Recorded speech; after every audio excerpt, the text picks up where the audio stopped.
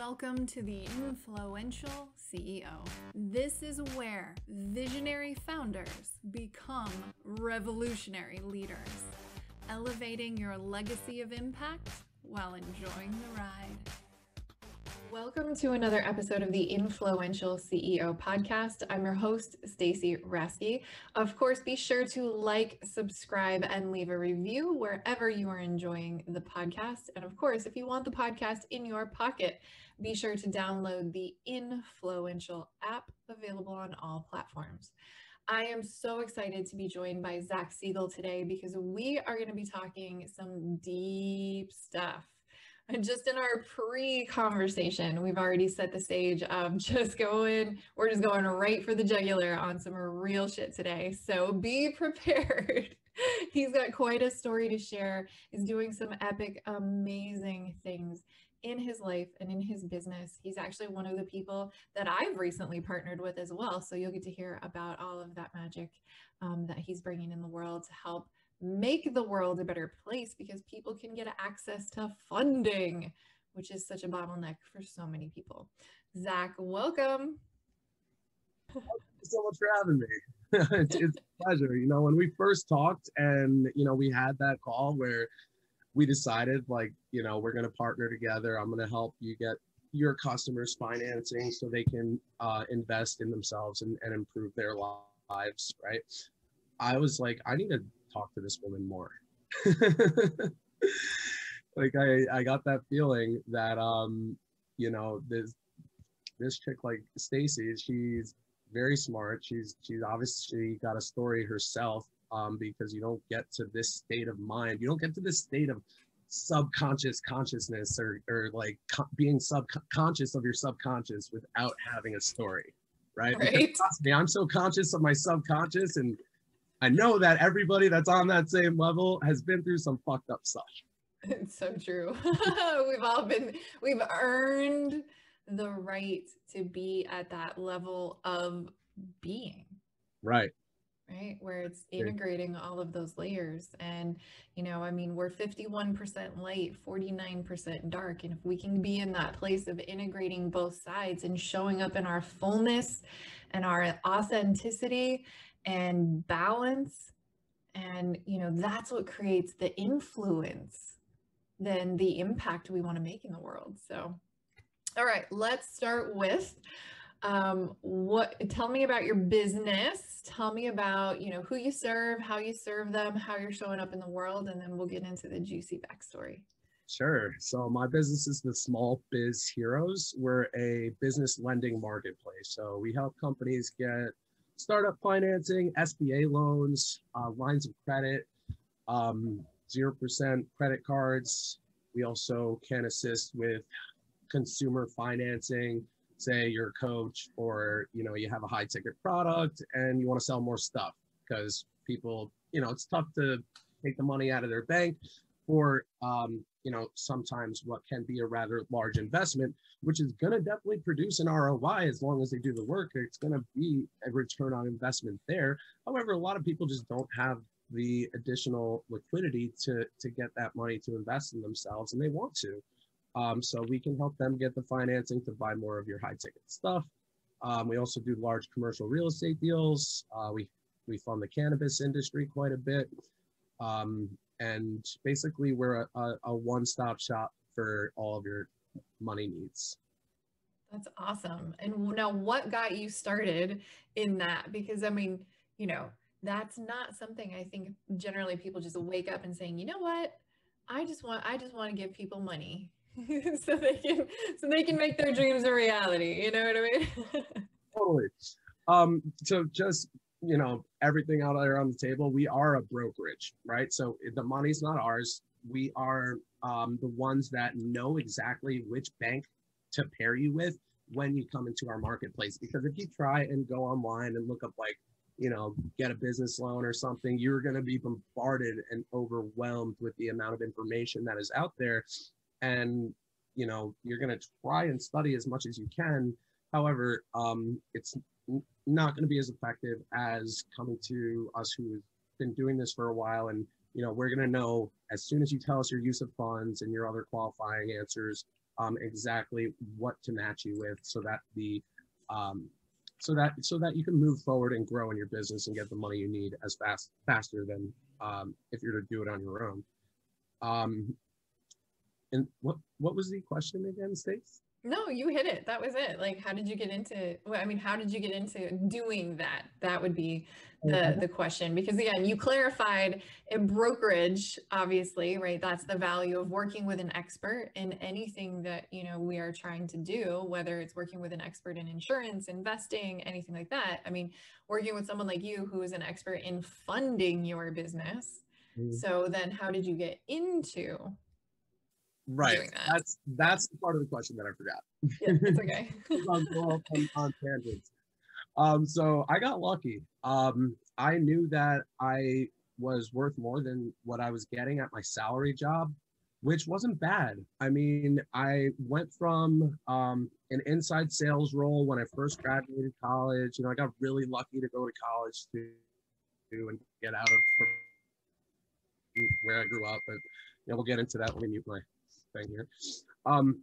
And I got into inside sales, and then I was an account manager at a enterprise company, you know, making like 90 grand a year plus commission with benefits and stuff. And it was, you know, to anyone else, awesome. But I personally thought that I knew that I was capable of more. So I was posting a lot of content, even though I didn't have much intention when posting that content then as much as I do now, because you know, a lot of the content that I put out there now is very intentional based. And then sometimes I'll like drop a dad joke every once in a while because I think they're funny.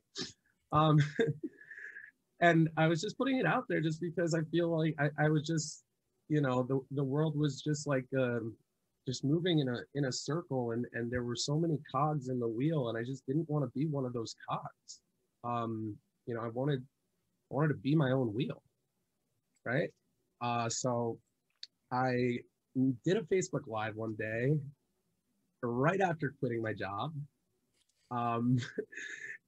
It went viral. I got like over like 1,000 likes, and got shared a bunch.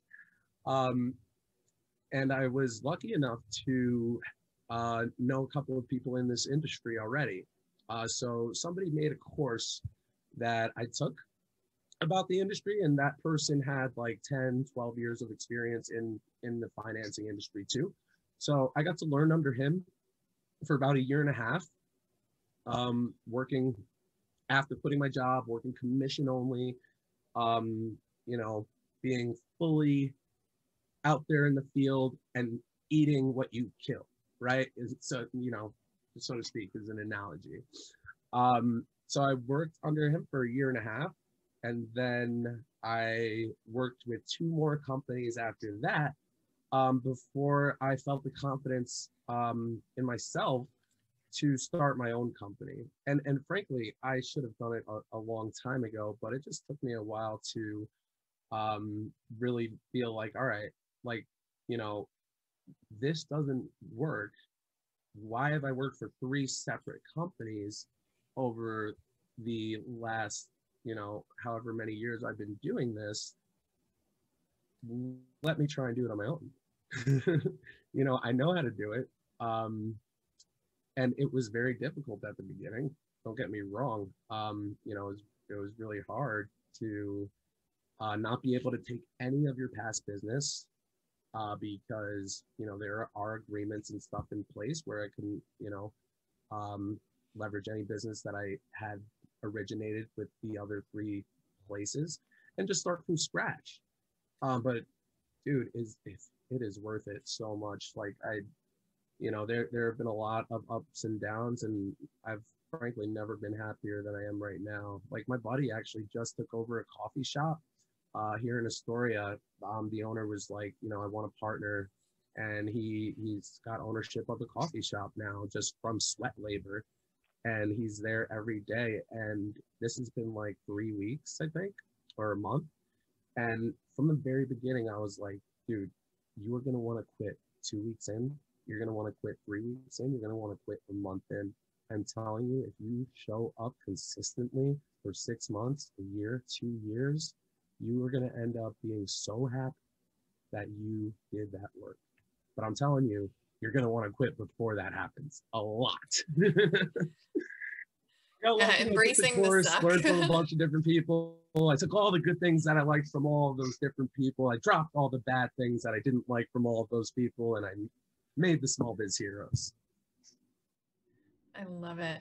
That's awesome. Mm-hmm. Thank you so much for sharing that. So let's get into a bit about your story. I know you have a really interesting backstory that it makes you so passionate about mindset and vulnerability and success and doing the inner work. So, and since this is what it means to be influential, is totally an inside job, I would love to know, and I'm sure the audience would love to know, your story. Cool. So, I mean, I guess I'll start from the beginning. So I was born in Queens Hospital. I was raised in Yonkers, New York. And my parents got divorced when I was 8. The separation was not an ideal one for your kids. If you guys are getting divorced and you're listening to this, please don't argue in front of your kids. Take it to another room, close the door, and I know that passion can really get in the way of logic. And obviously we make a lot of our decisions based on emotion and then justify them with logic. But please don't fight in front of your kids, right? Because they remember that shit. You are what they take in, and they are, you, and what you give them to be, right? So they got divorced when I was 8. My mother won custody. My father would see us every other weekend, my little brother and I also have 2 older siblings. They were in college at the time. And, I had mother was abusive, physically, mentally. I would be gone for like months at a time. And don't get me wrong, I was a handful of a kid.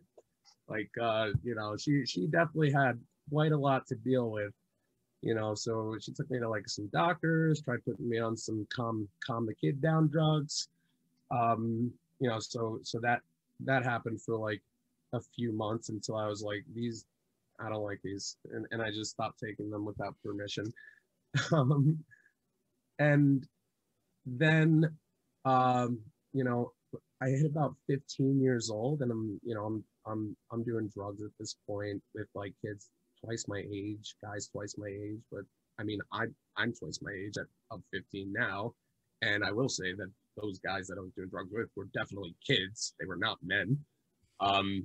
They had a very childish mindset, and all of the people that I surrounded myself with or called my friends, they weren't, they didn't have my best interest in mind. They didn't want to see me succeed. They weren't even people that I could trust. Like, they were people that I had to make sure that didn't take money out of my wallet, that I called my fucking friends. Like, can you believe that? So anyway, lots of different schools. Went to a Catholic school to start off high school. I ended up getting expelled 4 months in for going up to the roof, and the roof actually broke. The skylight that I was sitting on, because I went up with a friend, and my friend sat on the skylight. I sat across from her on another skylight. I'm like twice the size of my friend. And the skylight broke. And I fell 15 feet through 2 sheets of glass onto a chair in a forbidden zone of the Catholic school. I wake up surrounded by 13 statues of the Mother Teresa or Mother Mary. I don't know who the statues were of. I'm not that religious. But I thought I was dead. I was like, okay, this is it, right?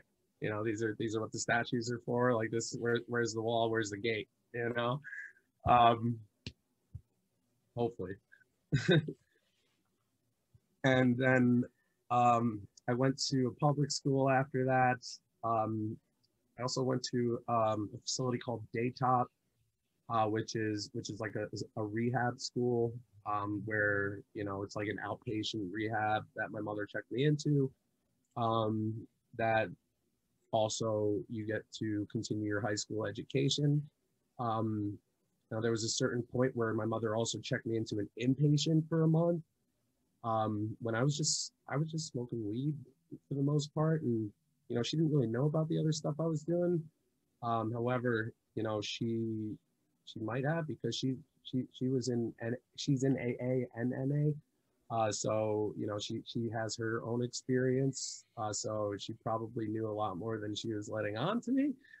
But anyway, like 3/4 of the drive to the inpatient, she tells me that we're going to Six Flags until I find out that we're going to rehab, that I'm going to be having to stay at for a month. But all of those experiences led me to where I am today. When I was 16, we got into a little debacle where my finger here got twisted by her, and fractured in a couple of places, and she didn't want to take me to the hospital because she didn't want to get her in trouble, which I don't blame. And my mother and I have a great relationship today. For anybody that's listening, we both were a little much back then, and we both are a little much right now in good ways as well. But we've come to good terms, just so everybody knows. So my vice principal saw that my thumb was the size of a baseball bat, and I was obviously scared to tell him how it happened.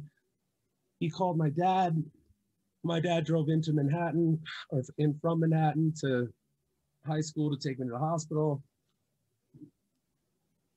And I go to the hospital, get the fracture fixed. And then my dad fights for custody of me and wins. And then I moved to Manhattan. That's around like 16. And I went to a school called Food and Finance because I wanted to be a cook at the time. I loved food and I loved cooking, still do. And these teachers, man, like I was like not a good kid. Like if I was a teacher, I would have not liked me. But these teachers loved me. They saw something in me where they made sure that like I took my regents, I did well, and I did all my assignments, and they got me away. They got me into a college, and I went to upstate New York for college, where I got into like a couple of fights like in the first like 3 months, because like I thought that's what you needed to do in order for people not to pick on you, right? That's it's like prison rules. Yeah, that's just the life that I was raised in. And I realized when I was up there that I have hated my life this entire time. I love kindness. I love love. And I love spreading it. And I didn't realize that was even an option until I went to a place where people, you didn't have to look behind your back. It took me a long time to actually be able to trust anybody. And now, I trust you until you give me a reason not to. And then went through college, had a great time, bunch of fraternity, had some excellent friends, actual friendships for once, which was really nice, and went into the real world and really got to know who I was and who I wanted to be in college, and even to this day, we're still figuring out who we want to be, right? We always will be every day, trying to get better.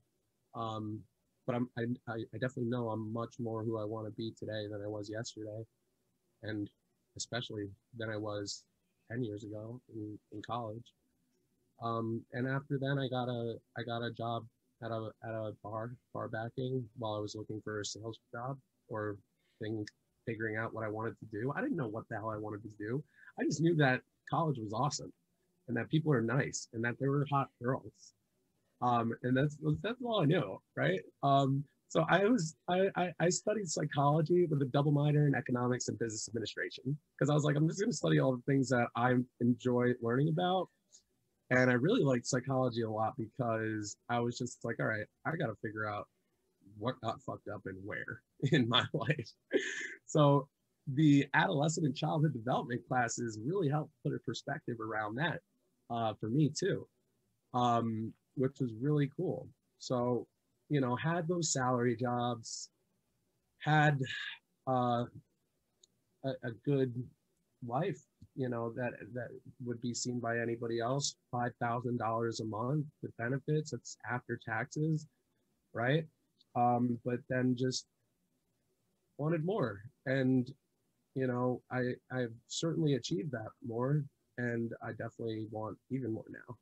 Yeah, that is amazing. That is such a phenomenal story, right? Coming from, you know, hardship and trauma, and really being able to step into our best selves because we had community that we could learn something different. We had the ability to have people, see something in us before we could, to where we could let the Yes, walls down, right? And that's and such a surrounding powerful process. and surrounding us other people like you, people like our apex, you know, executives and entrepreneurs, only makes it better, and really helps us know that there are people like us that want more. Um, and it's good to know that and surround yourself with people like that, because if you are surrounding yourself with the people that you grew up with, chances are, you know, you're there, and you're on this level, like you're wanting to be an entrepreneur, or you are an entrepreneur, chances are 9 out of 10 of your friends that you grew up with aren't, and they just aren't going to be on that level, which is okay. You can still love them. You can still, um, you know, go hang out with them. However, you know, you can't talk about things like business and leveling up and finding your flow in this world with them as well as you can with the people that are on your level of being conscious of that subconscious and wanting to get more. Yeah, absolutely. Totally. Well, now is the perfect time for a quick break, and we will come back to finish this amazing, or continue this amazing conversation, and dive a little deeper. So stay tuned. Go deeper by grabbing your copy of my best-selling book, Be a Boss and Fire That Bitch, by going to firethatbitchbook.com. All right, welcome back as we continue this amazingly deep conversation with Zach Siegel. So we were just talking about, his powerful and amazing story, and how it really highlights a lot of what I talk about with that beautiful alpha energy. How when we're kids, it's so misunderstood. We end up, getting the diagnoses of like ADD, ADHD, we're misfits, we're rebels, we're troublemakers. We don't tend to fit into a lot of social groups. And then at the same time, we're kind of friends with everybody, right? And a lot of the stuff that we grow up with, we end up just internalizing a lot, because that alpha energy is this high empathy, high sensitivity, emotional sensitivity, and energetic sensitivity, balanced with this high level of energy and drive and this high sensation seeking. So when you put those two together, it can cause a lot of mischief and a lot of magic when we funnel it into something like entrepreneurship or athletics or something like that. But and why so many people like us are amazing entrepreneurs, but obviously it causes problems when we're younger.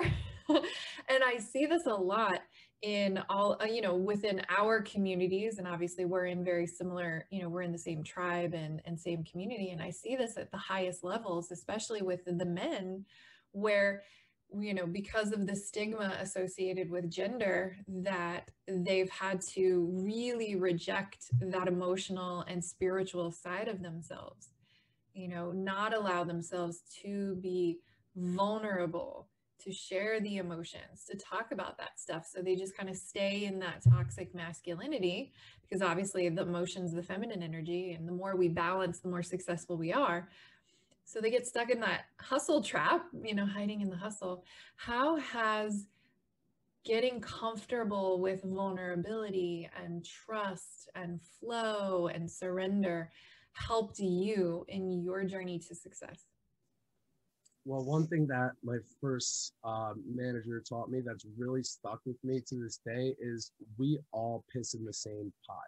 And I was taught that because I was getting nervous when I was talking to higher level CEOs and CFOs. And so he's like, dude, they're humans too. And that applies to this as well, because men have emotions too. And the fact is, like, yeah, we can be alpha bosses, but you can also share your vulnerability. You can also be vulnerable and have emotions.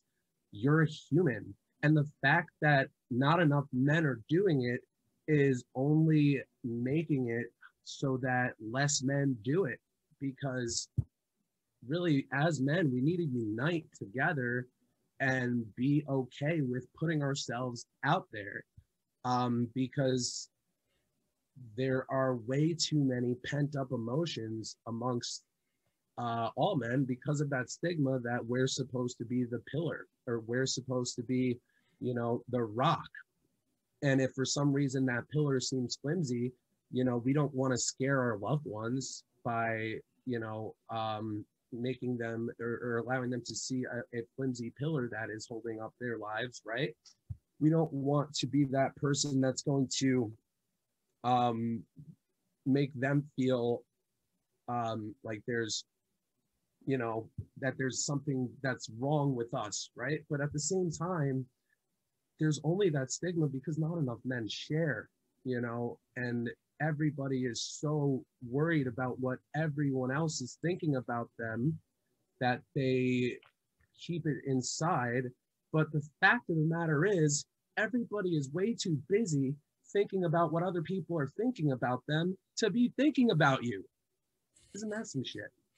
Right? So being vulnerable has just allowed me to filter in the people that are meant to be in my life and the clients that are meant to be my clients, and filter out the people that are not meant to be in my life, and the referral partners that are not meant to be my partners, and that's a good life, guys, because there's so many people out there trying to please everybody and trying to live by the standards of society that were given upon us. Who says that we need to do that? Why can't we be ourselves? Why can't we be our unapologetic selves and let people know when we're going through the motions? Like I wanted to quit being an entrepreneur like probably every other week for the last 3 years. It's like that's the reality. Yeah. Like that just for me. I know there are people listening to this right now that are just like, shit, him too? It fucking sucks. I'm done. I think I had that this morning as I was going through some emotional shit. I'm just like, right? Like, and that's why we surround ourselves with people like us, and it helps a lot. It really does. Well, and I think too, understanding, removing the judgment around emotion and vulnerability as being a bad thing, regardless of whether of just for people, that emotion, sharing it, sitting in it, learning from it, understanding what we're feeling, that it's, we've got this social and cultural norm that it's just avoid that. It's bad, because I see it even in the female alpha leaders.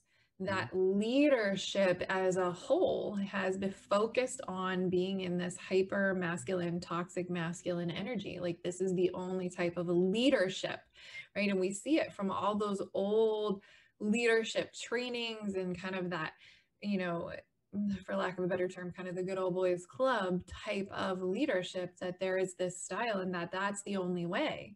Where the revolution today for people like us is that we get to be influential leaders, or, as I call it, InFLOWential leaders, where it's this beautiful balance of confidence and vulnerability, strength and authenticity. And your confidence in your vulnerability. Yeah. If we had more men that were more confident about being vulnerable about their emotions, then it would be less of a stigma for, men not to be vulnerable about their emotions, or men to be vulnerable about them. And then, you know, the good old boys club, like it sucks that a woman alpha leader needs to, you know, be able to, you know, hang with the boys or talk shit if need be, if she doesn't want to, in order to remain at the top. Like why can't she just be herself? You know, she needs to know, like, you know, even more so than men, she needs to be stronger and a harder rock than the men that she's surrounded with on that level, because of the stigmas between women and men, you know, when really we're all humans. Like we should all be on the same level, or the level that you work to be on. Mm-hmm. True. Yeah. And I think too, clarifying, like, more of a rock in terms of owning your identity and your power and your truth, not flexing or changing to fit into any external mask, role, mold, anything dictated by anyone else. The more solid you are in knowing your truth and identity without a doubt, the more power and influence you have in the world to create the change, the impact, the legacy, the leadership, and the lifestyle you desire. Yeah. And I feel like, you know, there have to be like women out there in these leadership roles that get home and they're just like, oh, finally, I can stop being a jerk. Mm-hmm. Yeah, right? Like Yeah. I could let it down for a second, you know, and that must suck. Yeah. Oh, yeah, it does. It does. I mean, I see it all the time. I've had clients in that space, both men and women, and that are like, I'm tired of wearing this mask of who everyone expects me to be as a leader. And it's time for me to step into doing it my way. Right. Right. Right. And that's so much more powerful. Exactly. And that's like goes back to what I was saying before about how when you do it your way, like not everybody's going to like your way, man. You got to accept that.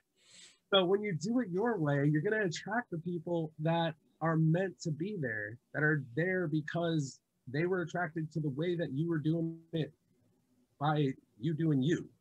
You know, when you're trying to appeal to everybody, you're not going to end up attracting the people that are meant to be there for you. So true, right? You are not for everyone.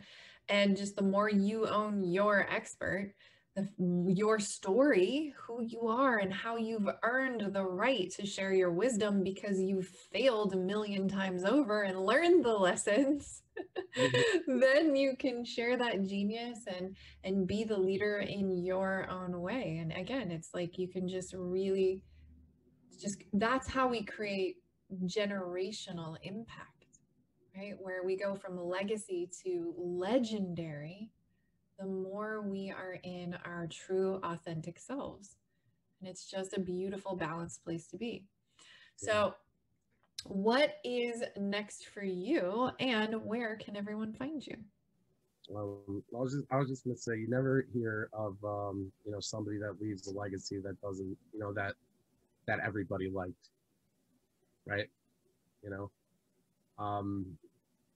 except you know, even the most famous guy in history got murdered on a cross, right?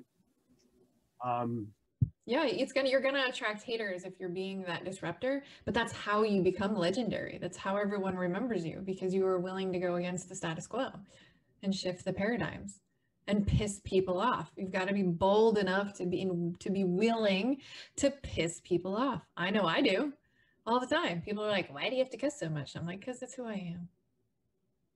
Yeah.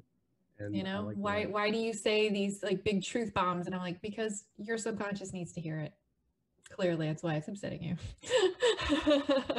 um, so I'm hiring salespeople. We're putting our standard operating procedures in place. You know, it's been me and my admins for a while now, and you know, I've always had a bit of a hesitation of hiring salespeople. You know, and I've just turned them into referral partners and stuff instead of actually hiring out a team. Because for a while there, I was like, you know, imposter syndrome, like who wants to work for me, right? When in actuality, now that, we have momentum and the revenue that we're doing is great. I'm seeing like this is an amazing opportunity for anybody that would be interested in getting into the commercial lending space. So now that those limiting beliefs are stomped out, we are hiring salespeople. I want to have at least 5 by the end of July. And we are also, going to be hiring some more administrators and back-end people to run like the finance aspect of things, like, conversion ratios and how much revenue we're getting per deal, and making sure that not only are clients getting taken for the first transaction, but that they're being nurtured, because, business doesn't stop after you get one loan, or if you want to get another one for commercial real estate building, or for for inventory, or for payroll, or whatever it might be, for a kangaroo, it doesn't matter if you're a zoo.